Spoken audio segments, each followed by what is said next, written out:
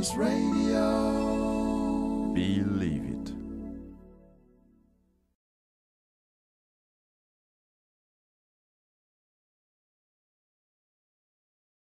Building about the size of the hall that we're actually in now, with 4 or 5 quite spacious rooms and with a great deal of decoration.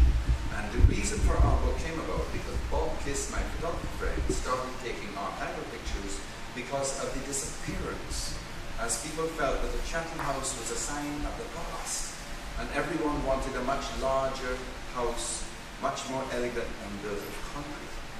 So the Chatham houses were disappearing, and Bob started to photograph.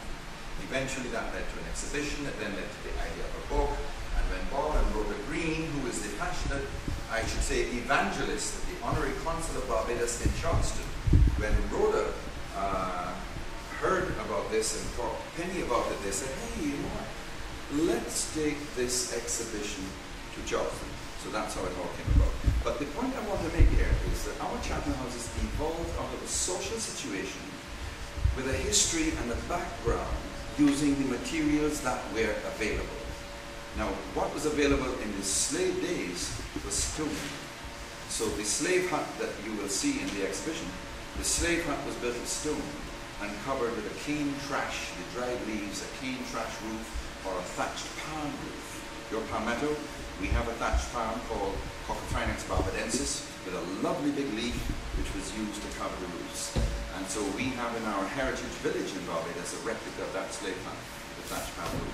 So it's the materials that go into folk architecture to a huge extent. The thatched roofs, the wattle and daub, the rubble stone, the stone that we had available, and then in more complex societies with clay for earth, then bricks were made.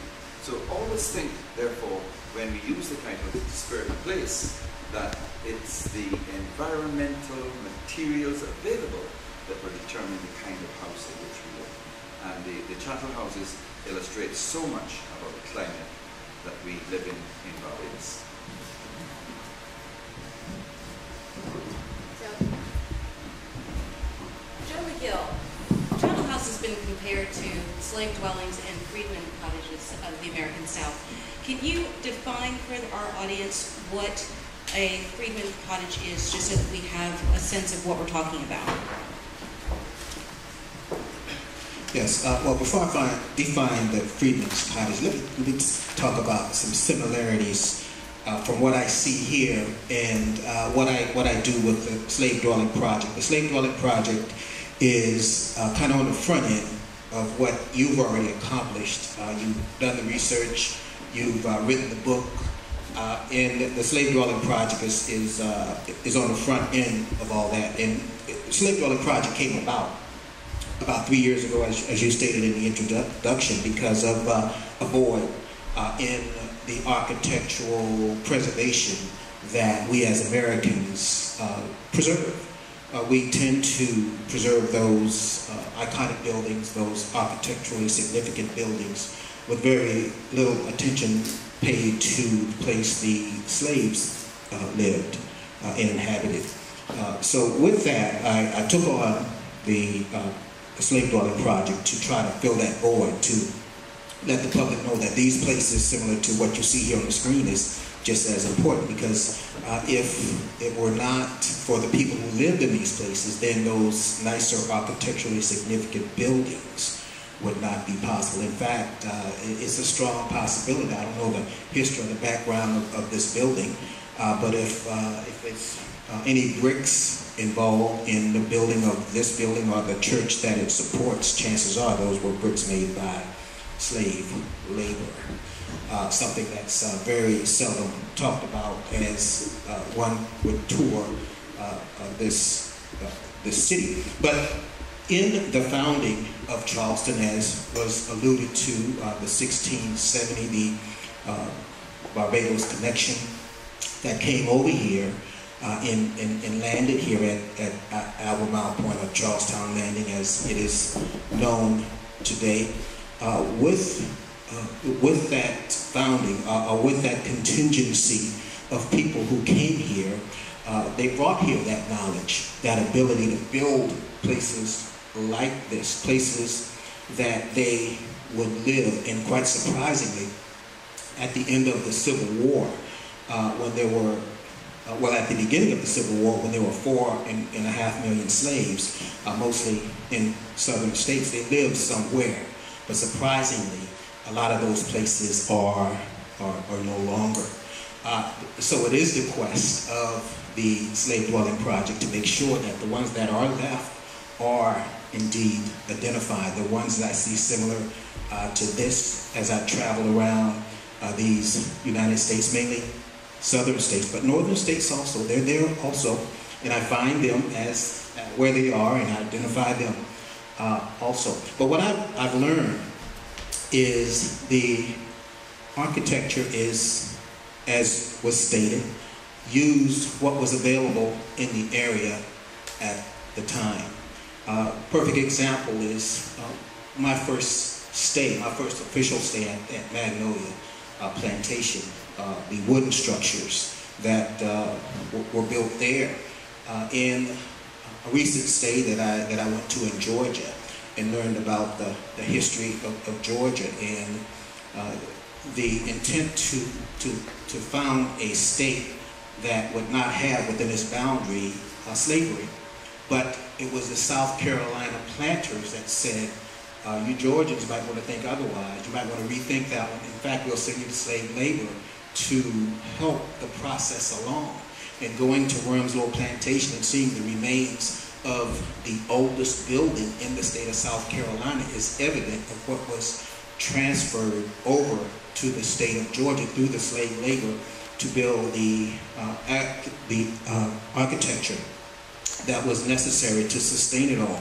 But beyond slavery, getting into the freedman's cottage, upon emancipation, a lot of the slaves got as far away from the plantations as they possibly could.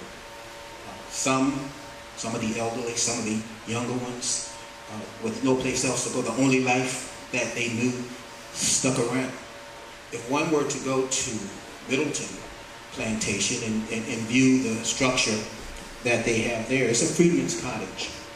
It was the result of one who stayed at Middleton Plantation and inhabited that structure, built specifically for that person. There are freedmen's cottage throughout the city of Charleston. If one would want to compare the agriculture to another location here in the United States, closer and similar location to here in the United States, they're somewhat similar to a lot of the shotgun houses that one would find in Louisiana.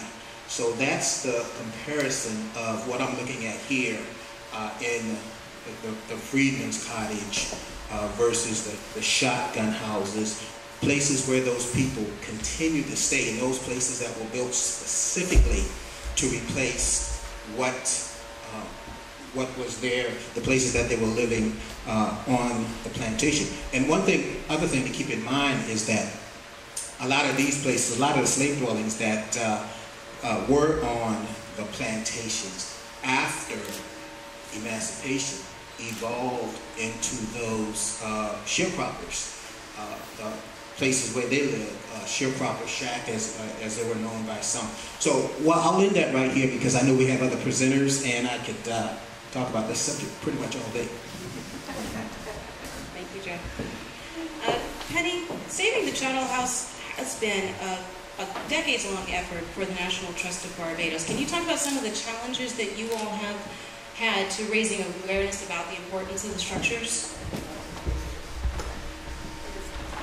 It's all right with you, I won't stand up. Yes, I think it's very interesting because all over the U.S. as well as in Barbados, there has been not that much attention paid to slave dwellings. And this is the great change that's happened in the last 10 years.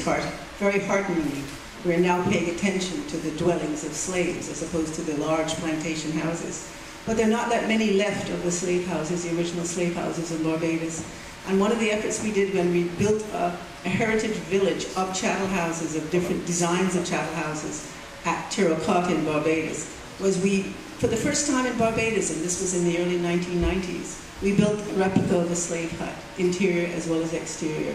And it was a revelation to people in the island who'd never ever been inside a slave hut, had no idea that how they lived in a slave hut. And it's still standing. Unfortunately, it is one of Henry's slides, I don't know if he's going to find it now, built of stone with a trash roof, a thatch roof. And the interest that has been generated has been extraordinary.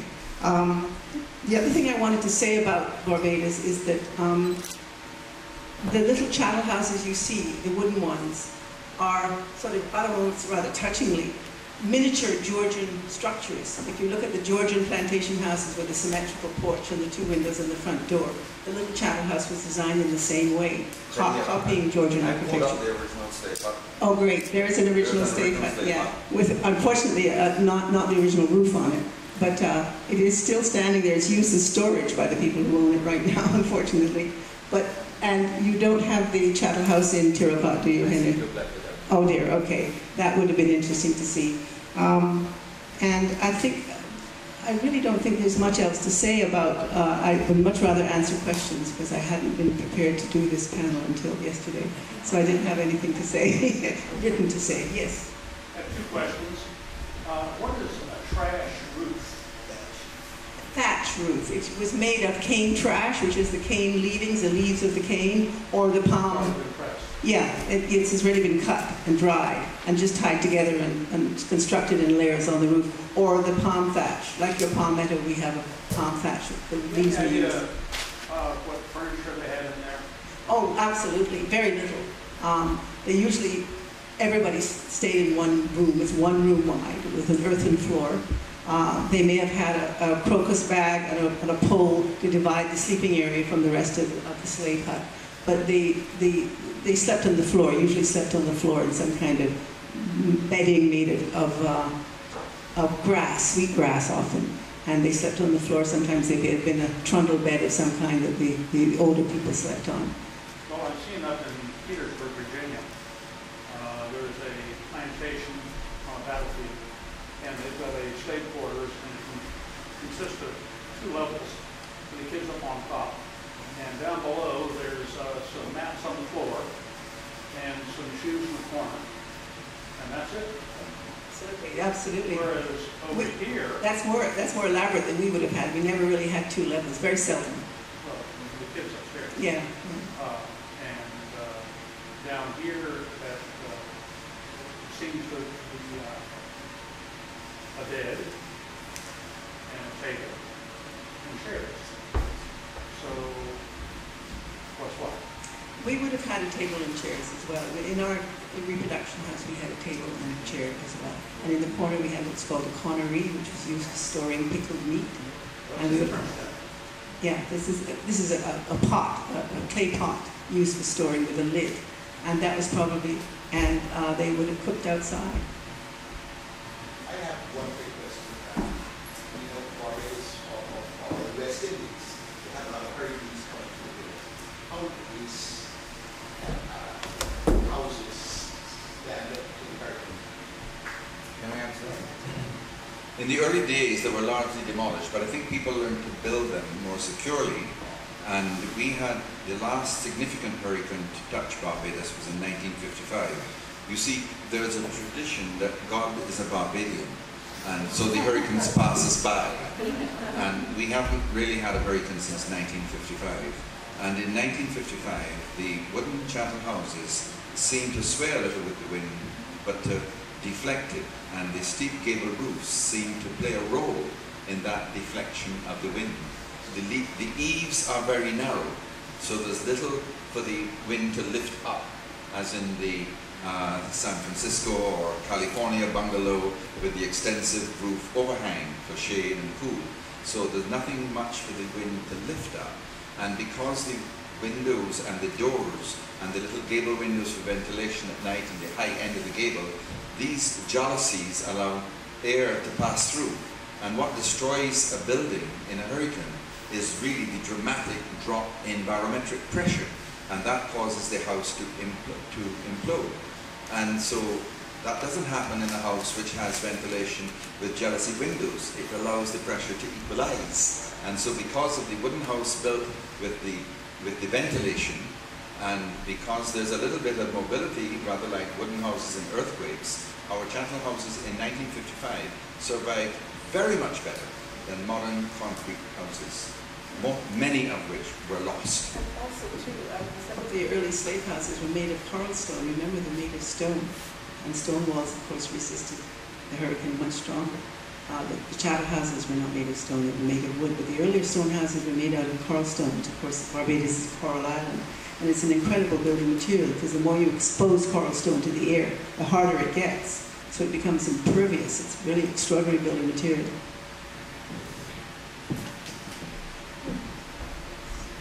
Actually, I'm going to just stay over here. My next question is for Dr. Payne. It touches on what Penny was just talking about with the coral, but the whole question of sustainability and the fact that these were all locally sourced materials that these builders were using. Right. That's certainly something we're losing in architecture these days, into the 20th century now, into the 21st century. This kind of standardization in building where you can't tell the difference between a house that's in Miami or in Phoenix or in Minneapolis or places like that. These are great examples of really preserving a building tradition. We've got great examples here in Charleston, like the single house, which is a great adaptation to the climate in Charleston, also using local building materials. So you're never going to see a single house in Ottawa or someplace like that. So again, I think these chattel houses are a great reminder that we need to think more locally, think more sustainably, and continue our building traditions to allow these places to remain unique and distinct. Anyone else want to touch on it? I can come back if I sure. about how the chattel house is adapted a little bit further for lifestyle and for convenience. And to illustrate the point, if we can move on those slides, please, because this slide shows the chattel house that was so easily moved because its foundation was completely movable. These are coral stone blocks on which the house sits. So when you have taken apart this is a 2-unit house. So the front unit has 3 sides to it and 2 parts to the roof and the floor, 6 pieces. The back unit the same. So there are 12 pieces like a stack of cards which would be stacked on your ox cart. And now that most of the owners of wooden houses now own their land, there's very little movement of houses again. But they were stacked on loose stones, and at the end of the job, another cart would come along and the stones would be packed on that cart, and you move along. Wherever the new site is, the stones are laid out and the house is re-erected with very long, usually 3 or 4-inch nails. But you see the point with the gable roofs. The gable makes a right angle at the top. It's a 45-degree angle and it deflects the wind. The eaves are an inch or 2, a couple of inches. So there's nothing for the wind to pick up, no extensive eave. Now this house has had its jealousy windows and its jealousy door replaced by glass, but the next slide shows jealousy windows at the front and jealousy windows at the side, these half doors that open, and a jealousy front door. So there is ventilation. So that's why in a hurricane, the pressures equalize very rapidly. Now this house is built with shingled walls and a shingled roof.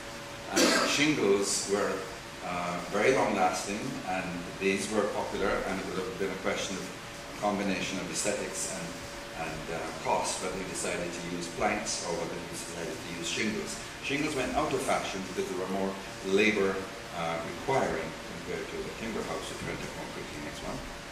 And this is accommodating now to a more comfortable lifestyle where the little chattel house has a veranda added.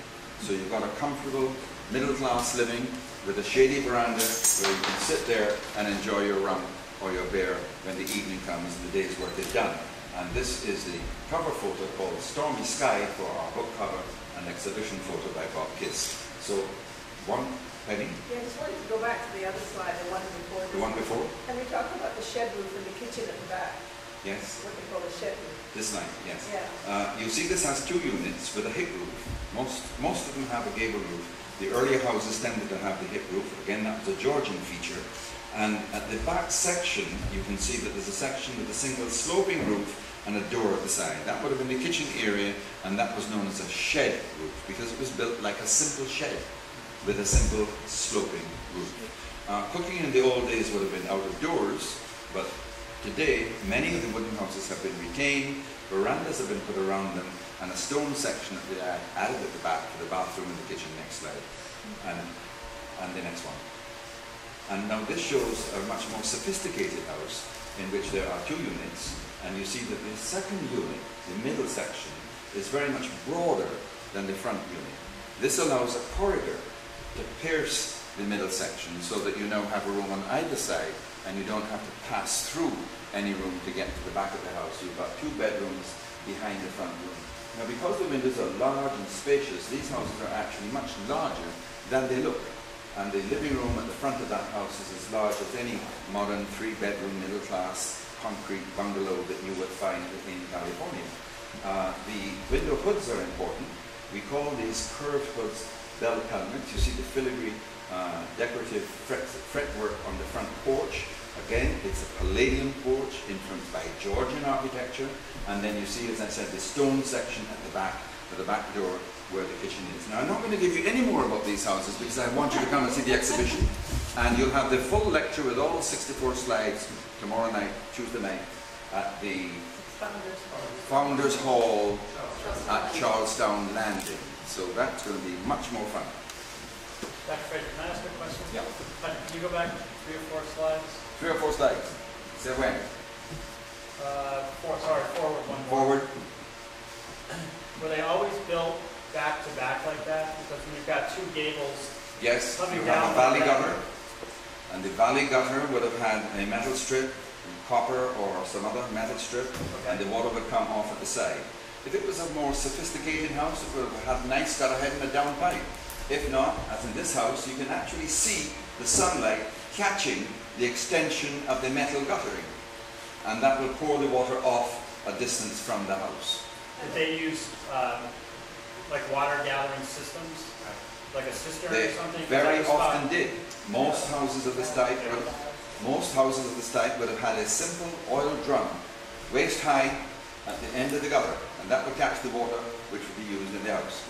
This one is, the second section is not coming out from the first section, which is, I think the design is brilliant, that it coming out of the second section not only meant that you could have a corridor down the middle, but it meant that you had air into that bedroom coming from the outside. We'll illustrate that with the next slide. It shows the window on the side, you see.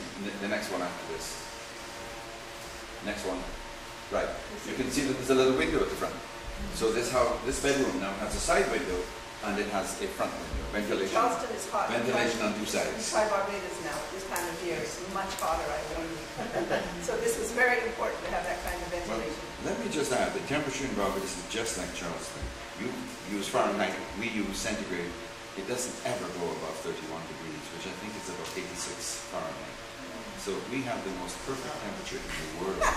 In the winter it gets real cold, 23 degrees centigrade or 74 Fahrenheit. Are there any other questions so far? I do want to stick to one of your points, though, and talk about the structures and the people who built them. Because as you talk about historic preservation, I think we've just lost the source in computer. So you talk about historic preservation, and it was mentioned earlier about how we were, in the early days of preservation, so concerned with the churches and the mansions and the government buildings. But what does the chattel house and the slave dwelling and the freedman cottage say about the skills of the builders of those structures as well? Sure, okay. Well, we distinguish woodworkers into 2, the cabinet maker and the carpenter. And the person who built the house was simply called a carpenter. That individual was often extremely highly skilled, and the more skilled carpenters built their own houses. And I know a whole number of chattel houses in Barbados built by carpenters who, when I interviewed them, were people in their 80s. Or perhaps their wife told me, well, my husband built this for us when we got married. And this house was exactly what it was like in 1920-something. In 1920-something, there would have been no running water. many of the villages relied on what were called stand pipes. I'm not quite sure of the origin of the name stand pipe, but it was a public water supply in the center of the village to which people would come with buckets to get water if they did not have running water in their house. And those who could initially just afford to have running water, it often simply came to the back of the house, and that was it. And they caught the water at the back of the house and used it in bathtubs and cooking and so on. So running water only became 99% in Barbados about 20 or 30 years ago. When I went home about 30 years ago, the chief medical officer said that her main goal for her tenure as chief medical officer was to bring the running water in houses from 91, 92% to 100% if she possibly could. So the running water situation collected from the rooftop is important. And in the large houses actually, people had tanks, which we call fish pond roofs, because the roof was so designed that it could hold a tank in the center of the roof. And the water ran from the inside of the hip roofs on 4 sides to be collected in the tank, which the runoff could then be controlled by a tap at the bottom of the down gutter. That was an important way of getting water before the pipe water supply came in. But those carpenters were exceedingly skilled. They did a wonderful job, and I today am seeing a resurgence of the interest in the carpentry. What people have lost is the skills in making the jalousies. For example, jalousies are derived from the French word jalousie, J-A-L-O-U-S-I-E, which simply means jealousy. And the movable flaps of your jealousy window were designed so that the jealous person could look through without being seen. Or the paranoid, frightened, scared person could look out through the window or door and see who was knocking at the door, perhaps without being seen or letting the person in. So that was the jealousy. And all of the jealousies in Barbadian houses, all of them 50 years ago, they were all adjustable. So that with a simple flick of your finger, your thumb, your hand, you could open and shut those jalousies. And they usually had a hole and a nail on a chain to stick them in the closed position or to open them in the open position for ventilation and looking through them. Now the artistry of making those jalousie windows has actually died. And so many people faced with restoration of an old house, instead of restoring with the wonderful jalousie windows and doors, they put in a modern solid door and solid window shutters. So they lose the flexibility that they had.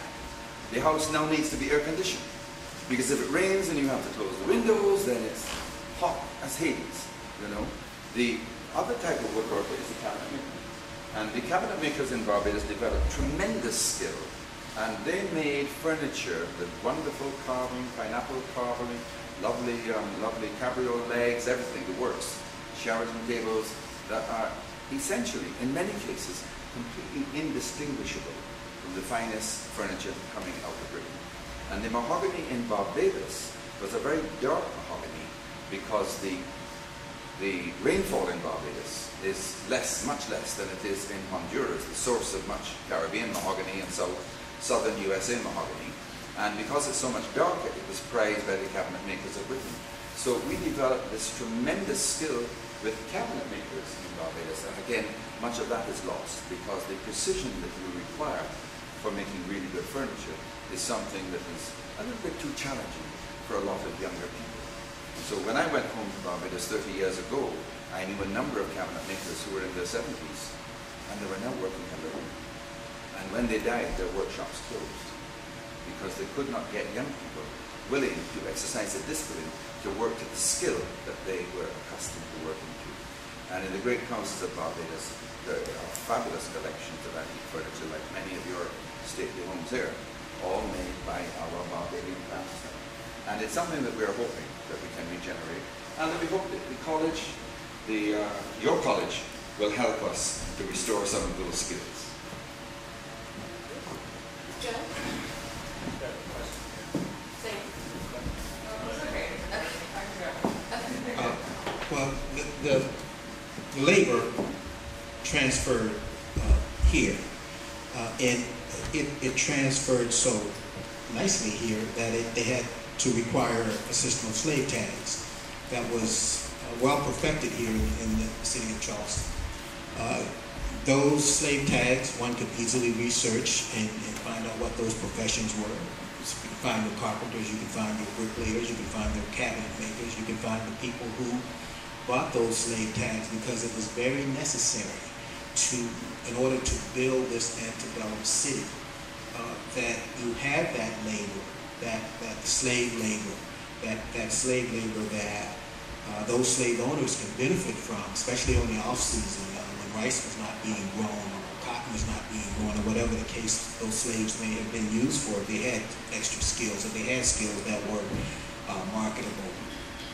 Then those slave owners could indeed rent them out during the off season. But the more skilled ones that were specifically the craftsmen, the artisans, and they were dedicated to doing just that. I've come across research in the building of St. Andrew's Church where the head craftsman, the bricklayer, was protesting because he didn't get paid, and the fact that it stated that he had slaves laying the bricks to build that church.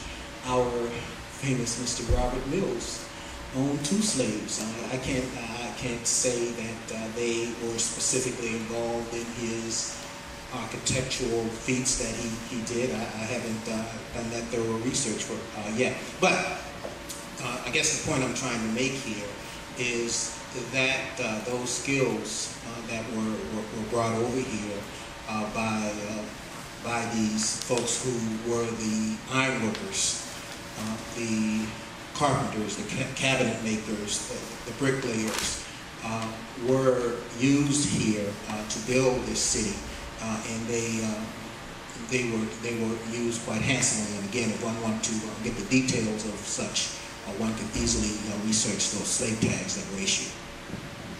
Any other question? Yeah, well, I just, this is actually going back to the child houses with the embellishments. So when I visited Terrell-Cott a couple of years ago, this is my memories that, I remember there's something in the interpretation about the embellishments showing up more and more on the child houses, and that being tied to a kind of personal identity development of emancipation in the decades after emancipation.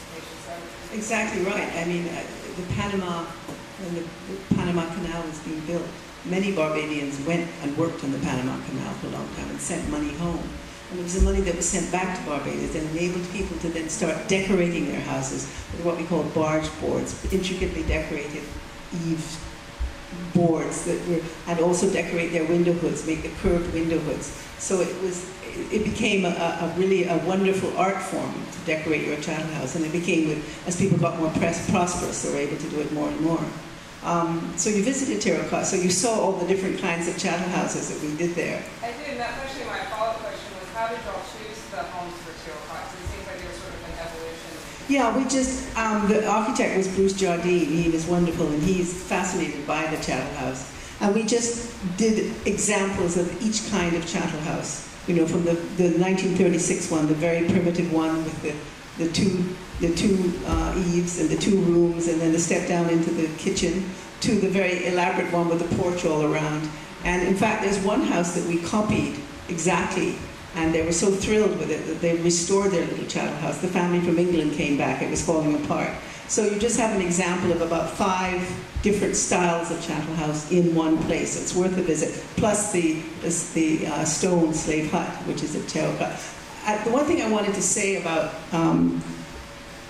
chattel houses were often cited by people who were knowledgeable about siting a chattel house. It was a great sort of skill in how you sited your chattel house. So you got the winds coming through. Something that we've totally lost in Barbados. I see these modern structures going up with absolutely no reference to the prevailing winds. So they're hot little boxes. Chattel houses were never hot. They were always sited so that the wind would blow through and cool the houses. The other thing that we've lost, of course, is the moving of the chattel house, because now they're permanent structures. Some years ago, I co-produced a documentary called, with Dr. Glass-Tenier, called Chattel House. And it's the story of the chattel house and filming, and we went into chattel houses and filmed the beautiful little living rooms that they have now. But what we could not find was a moving of a chattel house. And just by chance one day, a little story, I was just driving down the road and I suddenly saw in the distance some people starting to work on a chattel house. So I screamed in, asked if we could possibly film it. They were a little doubtful. Raced off and got my film crew, which was 2 miles away. Raced back and we actually filmed the breaking down of a chattel house, putting it on, not an ox cart these days, it was back of a truck, and taken off to the next location. And we went off to that location, sort of building the new chattel house. I don't think that's ever been filmed before and will probably never be filmed again. We have rules in Barbados about the movement of chattel houses. They must only be moved very early on a Sunday morning when there's very little traffic. They can't be moved during the weekday, for example, and during working hours. And that all came about because a very elderly friend of mine, her husband drove a sports car, and a chattel house was being moved one night, about 10 o'clock at night. And he was in his sports car, and the truck moving the chattel house was not well lit. And the barge board that Penny referred to is the board along the side of the gable end. 2 boards like that, which are often decorated, and they're pointed. And the barge board was sticking out ahead of the truck. The lighting was poor, and this man's sports car came around the corner, and they crashed. And the barge board went right through his chest and killed him instantly. So that led to a change in the laws about when chattel houses could be moved. I said, if you look at this house, you can tell that the people own the land. Yes. Oh yeah, solid Yes. So solid foundation. that's right. So the foundations are mostly solid now, but not all. I would say there's still 10% built on loose coral stone, about 10%. And one of the points we have to distinguish is that many people think that a chattel house is a wooden house. It's obviously not. A chattel house was built to be moved, and therefore even if it is built now not to be moved, it conforms to certain architectural characteristics. So people build houses of wood with a completely different shape, have a different footprint, have flat roofs and so on. They're obviously not chattel houses because they do not resemble the movable houses. Yes, ma'am. Looking at the kitchens, which have turned up in a couple of these slides, Yeah. I don't see that why a shed roof on the kitchen, and I don't see any chimneys.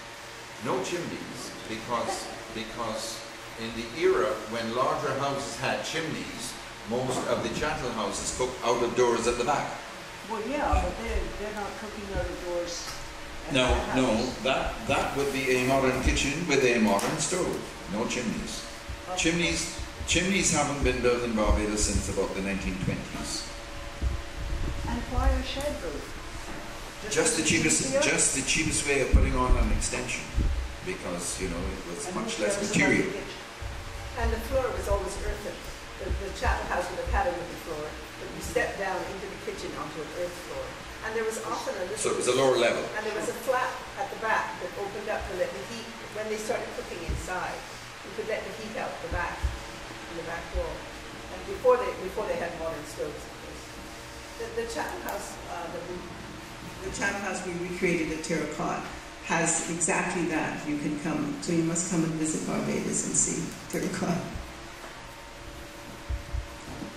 Yes, sir.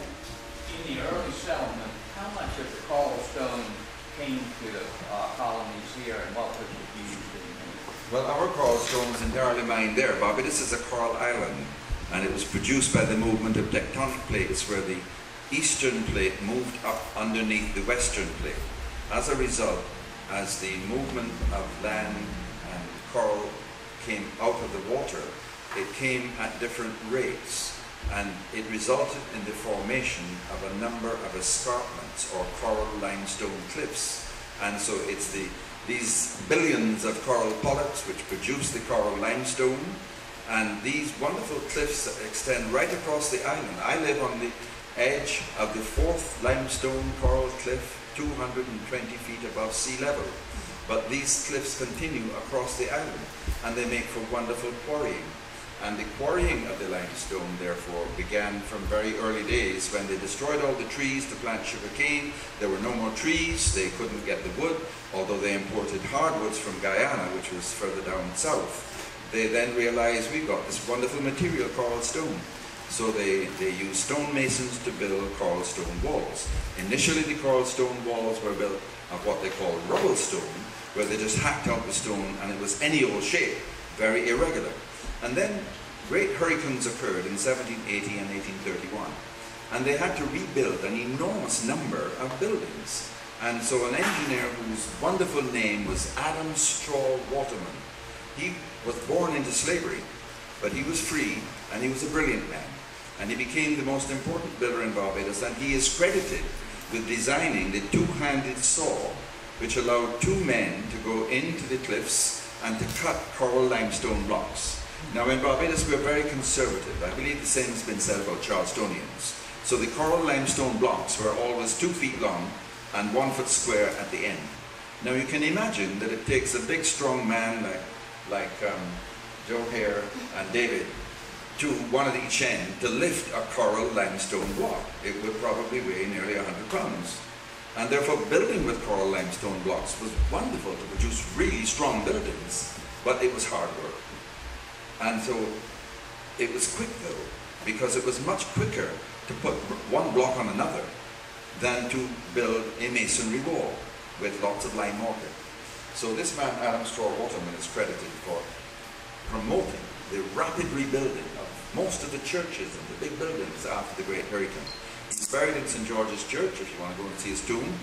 And there's a very sad story related to this man, because one of his sons went to live in Britain and carried the name Adam Straw Waterman. And the great-grandson of that man and his 2 sons came to Barbados 10 years ago to put a nice monument explaining the importance of this engineer in Barbados on his tomb in the parish church where he was buried.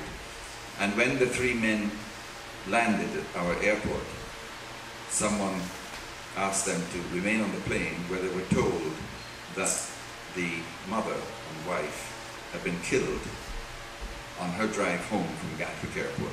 Oh. And they had arrived with this lovely plaque to be wrecked on the grave. And they returned to Britain on the same flight and came back a year later to the date, and they put the plaque on. But it was a tragic story about a great Barbadian whom very few people actually know anything about. But it's the story of the coral stone I wanted to say. The stone was there. We live on it. We live on top of it, you see. And people were importing timber, pine, from Pennsylvania in particular. They were importing pine to build houses. And there was all of this coral stone. So even today, the coral stone is there, but it's hard work to build with it. So what the wealthy people do, because they love the look of coral stone, is that they build houses of normal reinforced concrete, and then the coral stone quarry creates a thin 2-inch block, which is very thin and therefore very light. So they then face the building with these beautiful coral stone blocks, and they deceive everyone into thinking that it's built with 200-year-old technique. Rhoda. It is documented the architectural features on the large plantation houses and the grand structures. Has there been any documentation of comparisons between the Barbados slave houses and the Carolinas, or is this something that is now being looked at? Well, I think that the exhibition at the City Gallery is the best documentation, because for those who haven't seen the brochures and so on, the Barbados Chattel House is illustrated in these fabulous photos on the ground floor of the City Gallery, and 2 photographers who are from South Carolina have documented the wooden folk architecture on the floor above. And the contrast is striking in that our houses have this symmetrical design, while the South Carolina houses only occasionally have a symmetrical design. And out at Drayton Hall, where I went this morning, it's very interesting to see houses very much like the ones illustrated upstairs at the City Gallery. Timber houses with wonderful brick chimneys, for all of the simplicity of the slave houses at, not Drayton Hall, sorry, Magnolia, for all of the simplicity of the slave houses at Magnolia, they had the most wonderful brick fireplaces. So at least, even if they were having to sleep on straw, they were warm, perhaps, in the winter. I want to take the privilege to ask a question. At what point in the history of these houses would the wood that built them have been imported? Most of the Chapel House wood was imported. The trade with North America had become very strong. Pine was coming in from North America, and there was this immediate need to build wooden houses. As Penny implied, the slave huts, of which we showed one in the first early slide, the slave huts were built of rubble stone and lime mortar. When emancipation came and the houses had to be mobile, they had to import large quantities of wood. It wasn't that they were the very first wooden houses. We have evidence of wooden slave huts being built occasionally, but the large number, the expansion, the villages, the tenantries, it was no longer stone huts for permanence, and that pine was imported from North America because we had cut down all our trees. The only tree that we grew for timber for many, many years has been the mahogany tree. And the mahogany was so prized that if you planted mahogany trees on an acre of land that was not growing sugar, then you didn't have to pay taxes on it. Your question? We are almost out of time. Wow, with a lot of questions to go. So 1, 2, and 3, and then we're going to stop with the questions, or as Joe said earlier, we could talk about this all night. Your question, sir? Yes. When you're moving these, do you disassemble the house, or do you put it on a flatbed and move it? Well, the last one I saw moved was on a truck, which was a flatbed truck. Okay, so the surface is absolutely, no, it's taken out, as I said, it's taken apart. Taken apart? Yes, and stacked like a pack of cards. So, yes, so you probably have the floor at the bottom, and then the sides, which would be a little narrower, they'd go on top of the floor, and then the 2 or the 4 parts of the roof, which would be the smaller sections, they would go on the very top. And then another vehicle would carry the stones, if it was loose stones. If you go to the gallery, you'll see the replica, one Chapel House there, and we moved that the same way. Right. We did that this week, actually. The students at the American College of the Building Arts actually built a replica Chattel House, which is on the main floor at the City Gallery, and we did the same thing on Wednesday. We took it apart, stacked it up, moved it on the back of Mr. Green's truck, and loaded it in. There's just one comment I'd make on that. That house illustrates the principle of skills, because there was no one making the movable jalousies, you see. So the windows and the doors do not have the movable jalousies the traditional Chapel House would have. Your question, sir? This has nothing to do with architecture, but what's the difference between Barbadian and Bayesian?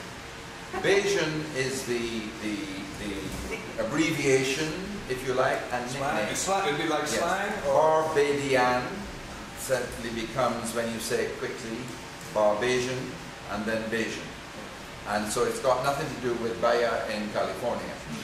We often hear tourists describing it as Bayan. But it's Bayesian, and it's just a contraction of the word Barbadian. So it's slang for Barbadian? Yeah. Slang, if you like, for Barbadian. Bayesian. Ian? It's fascinating to know that the first wealth in South Carolina really came from the trade with Barbados in the beginning. Even predated the deerskin trade and then even the rice trade, South Carolina made a lot of money from trade with Barbados for barrel stave and things like that nature. With the sugar revolution, we knew that Barbados was importing a lot of lumber because all of the trees were cut down. Do you know of any chattel houses or any structures that would have been built from wood that would have been imported from South Carolina to Barbados? We know that a lot of it was. I am not aware that it would have been, because the close connection between Barbados and Charleston going back to the 17th century and then to the American War of Independence tended to peter out after that. And your famous South Carolina historian George Rogers described Barbados as the post office for the Carolinas until the War of Independence. And things changed, trade changed, and so on.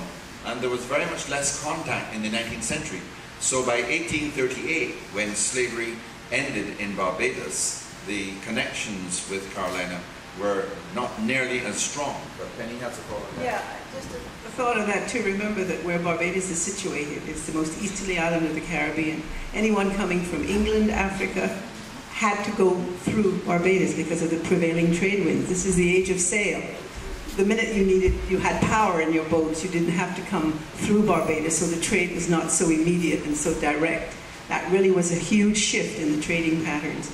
But for centuries, you had to stop at Barbados. That was the first stop on the way through the Caribbean and back up to America. You just went with the winds. It came down across the Caribbean and up again to the United States. And there is a science for that. Okay, experts, DEN, wood, the study of wood and the aging of wood. Come on, you experts, help me out. Thank you. Dendrology. Yeah, there is a science for that. That can probably, that sounds like a research project that somebody should take on, because you could actually, if it's identify the wood, because what I'm doing with my project that I do is I can identify brick.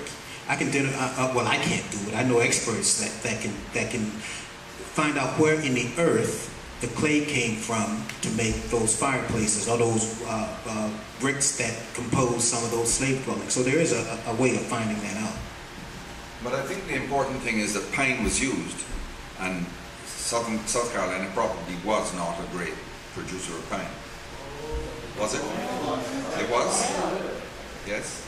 Yeah. That's interesting. That is a project. That is a research project we should pursue. So, more research. All right, so my last question for the panelists, final thoughts, and we'll try to wrap this up in the next 5 minutes, but I'm going to ask the question and then you can pass the mic down. What's next in terms of the preservation of the chattel house? What's next for the slave dwelling project? What's next in historic preservation for Barbados? And what's next in historic preservation? What's the next step for historic preservation in the United States? Okay, with regard to the chattel house, their apparent future was terribly negative, but it has been stemmed, and the work of our National Trust, I think, has helped, and the work of Bob Cliss, I think, has helped. The important resolution for the chattel house is twofold. Older people, and Barbados has the highest national figures for centenarians in the world. Older people want to live in a modest cottage, and people keep downsizing. Well, the chattel house is actually perfect. So most of our older residents who are still in a strong chattel house, they stay there and they like it. So there's a sustainability for older couples. The other thing is adaptive reuse. And chattel houses are being adapted and reused as real estate offices, as shops, as barber salons, as fashion salons, as hair salons.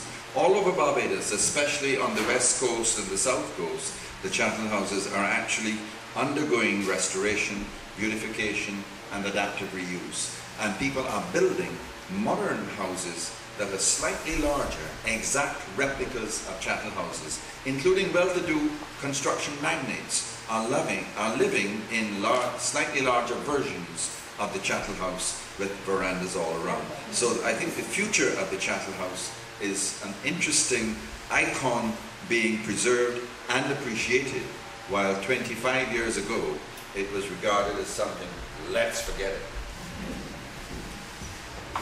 Future of the Slave Dwelling Project, immediately 501c3 status. And I'm putting together the 2014 schedule of places that I'll be staying. If any of you want to join me in the state, you're more than welcome to do that. And please mark this down, take note of this. September 18th through the 20th, Thursday through Saturday of 2014, next year, 2014, the first Slave Dwelling Project Conference will be in Savannah, Georgia. I'd like to take a little credit for the Chattel House film too, because you know video has an impact. And every year in Independence they show that Chattel House documentary. And I think people took pride. There's certainly the owners of the houses are very proud of the houses that are in the film. And that pride has spilled over now into the idea that they might want to preserve this house rather than move up to the more socially wealthy concrete houses. I think that's important. And of course, for Barbados, there's so much restoration that needs to be done, not just on the chattel houses, Henry is chairman of a committee that is now beginning a big push to restore the 10 or the 7 most significant houses or buildings that need to be restored in Barbados. And also we have in Barbados one of the last of the working windmills that used to grind sugar. The last working windmills in Barbados, which we restored. And that, of course, it's lasted because it was built of coral stone. So we have a lot of work ahead of us and a lot of money to raise to restore these buildings, but it is an ongoing and a huge project that we would like to start. Don't get Henry started on which buildings they are, because he could go on for the rest of the night. As far as preservation here in the United States, I think the examples of the Channel House show us that it's the whole spectrum of architecture that it's important to preserve. Again, this is a point that's been made already, but it's not just the mansions and the big churches and the government buildings, but it's that whole spectrum of architecture that we need to be concerned about. And I think there's still lots of work to be done here in the United States to really highlight some of the buildings on the other end of the spectrum, the single houses, the freedmen's cottages, things like that. So still a lot of work to be done here in the United States.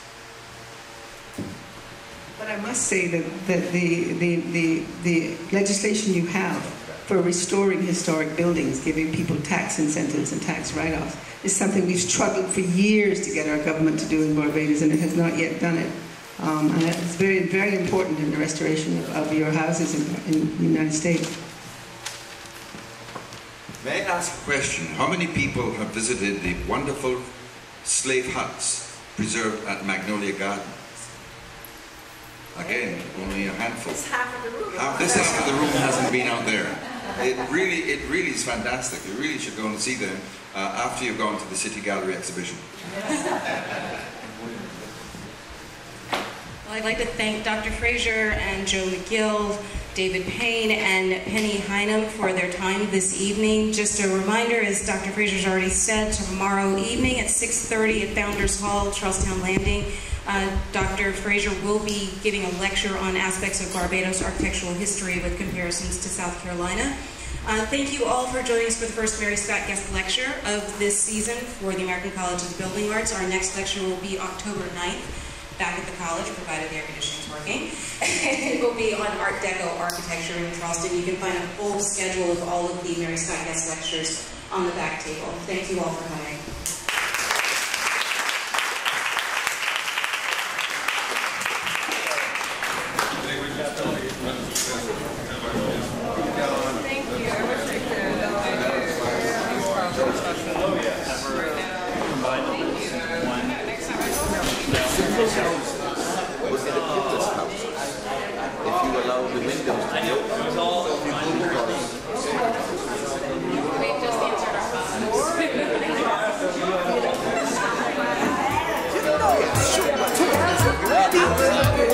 I'm taking this time out to say happy birthday to all my people in Barbados, all my fans, all my loved ones,